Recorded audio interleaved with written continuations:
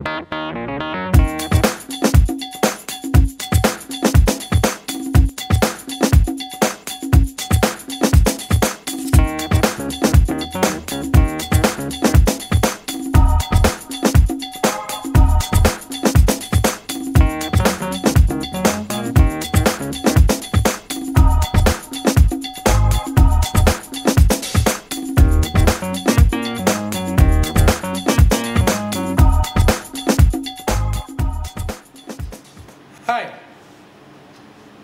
welcome to the topic of Geometric Progression Paper 1 SPM. Every year there are one or two questions based on geometric progression in SPM Paper 1. Now, in the geometric progression, these are the main formulas that are required. Now, Tn, the n term equals to A times R to the power of n minus 1. A is the first term. R is the common ratio. Okay? And Sn equals to A times R to the power of n minus 1 over R minus 1 when R is more than 1. When R is less than 1, we apply this formula. Okay, and this formula is applied for sum to infinity. A over 1 minus R, where R is more than negative 1 but less than 1. But R cannot be equal to 0. Okay, now the engine room of geometry progression is the common ratio. How do we find the common ratio? The right term divided by the immediate left term. The right term divided by the immediate left term. Okay, that is the common ratio. Okay, here I have for you a clone question based on the year 2006. Okay, you are given that the fourth term of a geometric progression is 2, and the sum of the fourth and fifth terms is 3. So I have written for you like this: A is the first term, R is the common ratio. So we write it like this. This is the fourth term, this is the sum of the fourth and fifth terms. Okay, part A, you are supposed to find the first term and the common difference. Okay, let's see how we do it. Okay, if you look carefully here, equation 2, the common, you take out the common factor, that is A R cube. What do you get? 1 plus R equals to 3. Okay, this is the same equation. Actually, this is the same equation. You see, AR cube times 1, AR cube. AR cube times R, you get AR to the power of 4. Okay, this is still equation 2. Okay, now what you do is equation 2 divided by equation 1. Equation 2 divided by equation 1. 2 divided by equation 1. Okay, what do you get? A R cube bracket 1 plus R over A R cube equals to 3 over 2. Get it? This is 3, this is 2. Okay, now you cancel the common factors. That is AR cube cancel. What do you get? 1 plus R equals to 3 over 2. 1 plus R equals to 3 over 2. From here, R is equal to 3 over 2 minus 1 equals to 1 over 2. That is the value of R. Okay, you get it? Now you take this value of R, you substitute here into equation 1 in order to find the value of the first term A. So A times 1 over 2 cube equals to 2. A times 1 over 2 cube equals to 2. Therefore, A times 1 over 8 equals to 2.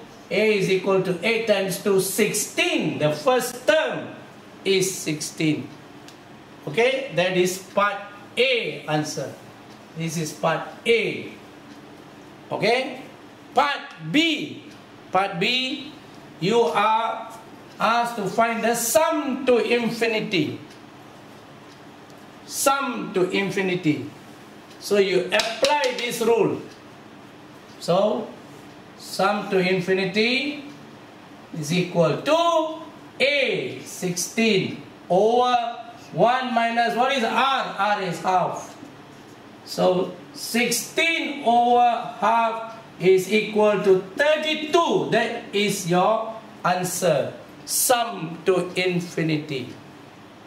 I hope you have got it. You see, you apply step by step, step by step. Just be careful. You can arrive at the answer. Have confidence. Believe in yourself. You can do it. Don't worry. You can do it. See, past year questions are quite simple. Don't worry. I hope you have got it. Okay? Thank you.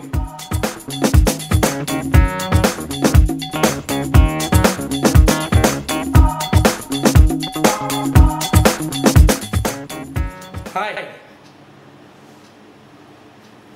Here I have for you is another clone question based on the year 2008. Geometric progression. Okay. What is the question? You are given 3 consecutive terms like this. Negative A to P of a geometric progression. Find the value of P. All you need to do is apply the technique of getting the common ratio. How do you get the common ratio? The right term divided by the left term. Now, this technique combines 3 or 4 terms. Remember that. Okay. P over 2 equals to 2 over negative 8. See? Right term divided by the left term equals to right term divided by the left term. Now you take these 2 up here.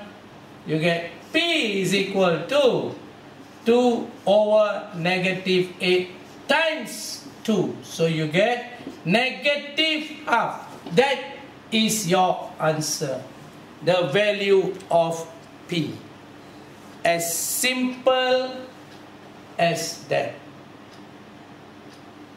See, just the technique of common ratio. The right term divided by the left term. Very simple. I hope you have got it. Thank you.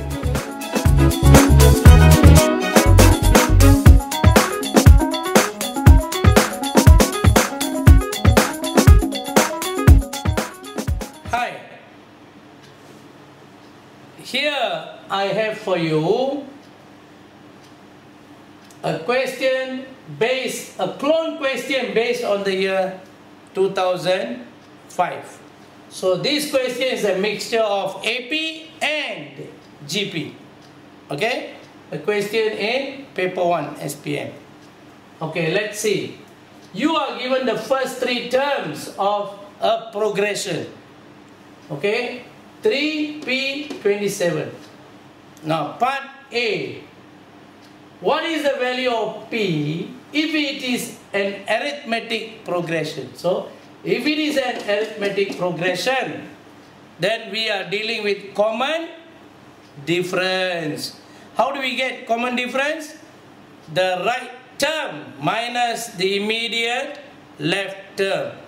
You apply this technique, you can combine 3 or 4 terms into an equation. Okay, now if it is an AP, P minus 3 is equal to 27 minus P. Right minus left, right minus left. Negative P, bring to this side. P plus P, 2P, equals to negative 3, you bring to the other side. 27 plus 3 is 30. Therefore, P is equal to 15. Very, very easy. Very simple. Okay. Part B now. Part B. Part B. If it is a GP, geometric progression, what is the value of P? Now, in geometric progression, what is the engine room? The common ratio. How do we get the common ratio? The right term divided by the left term. Okay, so P divided by 3, P divided by 3 is equal to 27 divided by P. See, whenever you do or you write equations, always write it in such a way that your steps are not very long. You see, I put P on this, the P over 3 I put on this side. So I cut one step less, you see.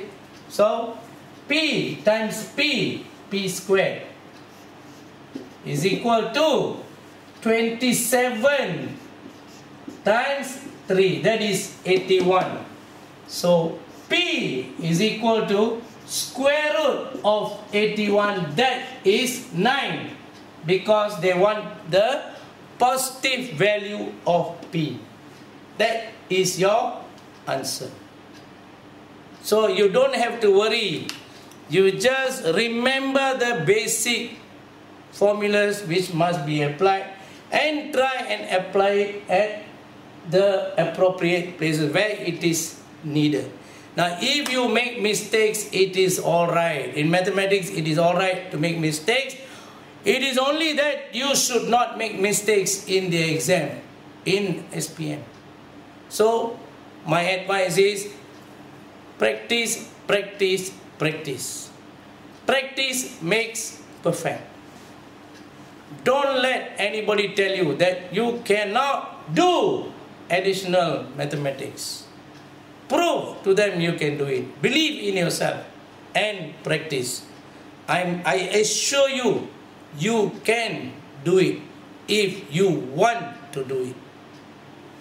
Thank you.